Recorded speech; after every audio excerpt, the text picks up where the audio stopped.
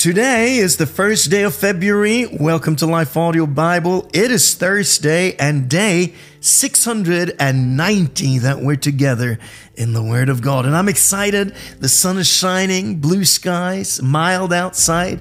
It is a gorgeous day in this part of the world, in Scandinavia, in Oslo, where I'm reading from. And I hope, friend, that you're having a good day, whether it's sunshine or rain, whatever you're going through weather-wise, that you don't mind it, because what matters is how you are on the inside, right?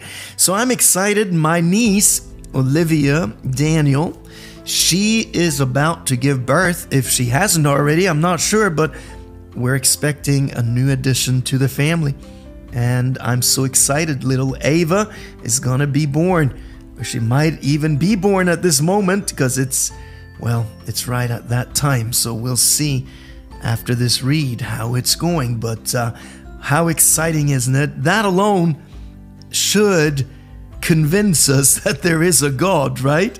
That human beings are formed in the likeness of their master. Oh, it's gonna be great. So we're gonna read Colossians chapter 3 today, verses 1 through 25, in the mighty name of Jesus. Let's dive into the Word of God.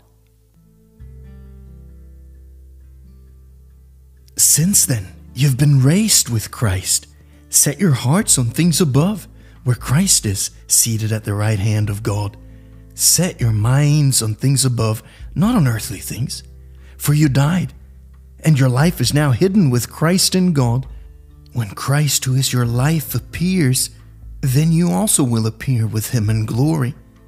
Put to death, therefore, whatever belongs to your earthly nature: sexual immorality, impurity, lust, evil desires, and greed, which is idolatry. Because of these, the wrath of God is coming. You used to walk in these ways in the life you once lived, but now you must also rid yourself of all such things as these: anger, rage, malice, slander, and filthy language from your lips.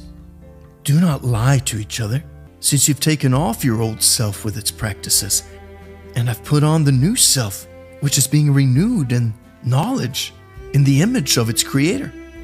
Here there is no Gentile or Jew, circumcised or uncircumcised, barbarian, Scythian, slave or free, but Christ is all and in all. Therefore, as God's chosen people, holy and dearly loved, clothe yourselves with compassion, kindness, humility, gentleness, and patience. Bear with each other, and forgive one another if any of you has a grievance against someone. Forgive as the Lord forgave you. And over all these virtues put on love, which binds them all together in perfect unity. Let the peace of Christ rule in your hearts, since as members of one body you were called to peace, and be thankful. Let the message of Christ dwell among you richly as you teach and admonish one another with all wisdom through psalms, hymns, and songs from the Spirit, singing to God with gratitude in your hearts. And whatever you do, whether in word or deed, do it all in the name of the Lord Jesus, giving thanks to God the Father through him. Wives, submit yourselves to your husbands, as is fitting in the Lord. Husbands, love your wives, and do not be harsh with them. Children, obey your parents in everything, for this pleases the Lord. Fathers, do not embitter your children, or they will become discouraged. Slaves, obey your earthly masters in everything, and do it not only when their eyes is on you and to curry their favor, but with sincerity of heart and reverence for the Lord. Whatever you do, work at it with all your heart as working for the Lord, not for human masters, since you know that you'll receive an inheritance from the Lord as a reward. It is the Lord Christ you're serving. Anyone who does wrong will be repaid for their wrongs, and there is no favoritism. What a wonderful read this has been.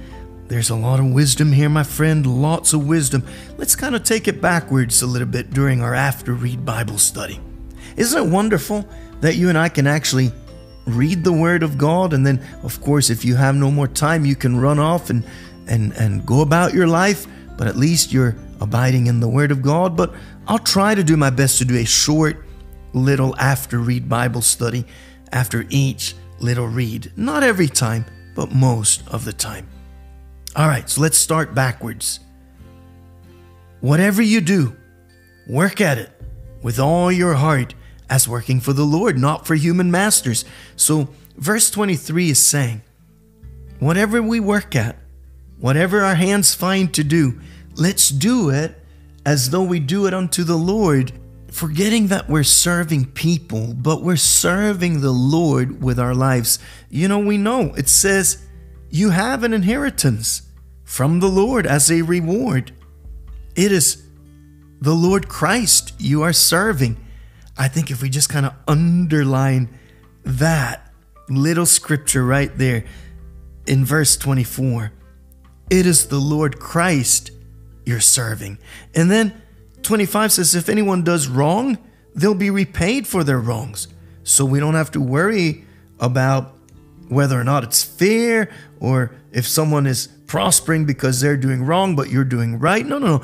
Anyone who does wrong will be repaid for their wrongs, and there's no favoritism. Okay, so let's do what we do wholeheartedly as unto the Lord. I think that is important.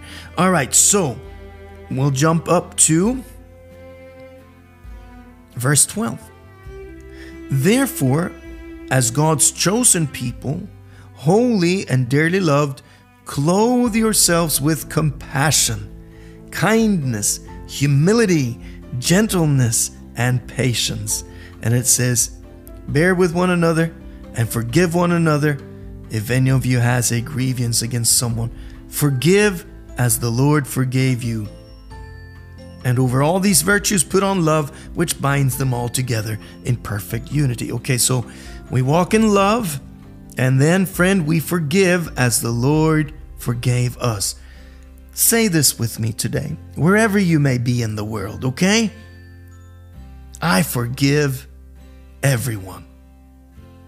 And if you remember someone you need to forgive, forgive them now in the name of Jesus. Just let it go. You'll be free. Listen, when you carry unforgiveness, that person is not being hurt by it. You are being hurt by it. So let it go. Let them go. Be free. And you, as God's chosen, holy, dearly loved, you clothe yourself with compassion. Just dress yourself right now. As a matter of fact, Father, we come before you today in the name of Jesus, and we dress ourselves with compassion, with kindness, with humility, with gentleness, and with patience. And Father, we forgive anyone who has done anything against us. We forgive, Father God, as you forgave us, and you are continually forgiving us. And Father, we ask that you help us clothe ourselves with love. So we put on love, because you say this binds them all together in perfect unity. Father, we thank you for your word. We thank you, Father, in Jesus' mighty, powerful name. Amen. Amen. All right, verse 5. Put to death, therefore, whatever belongs to your earthly nature. These are the things we need to put to death as believers. Okay, are you ready? These things in your life ought to die right now. In Jesus' name. Sexual immorality, impurity, lust, evil desires, and greed.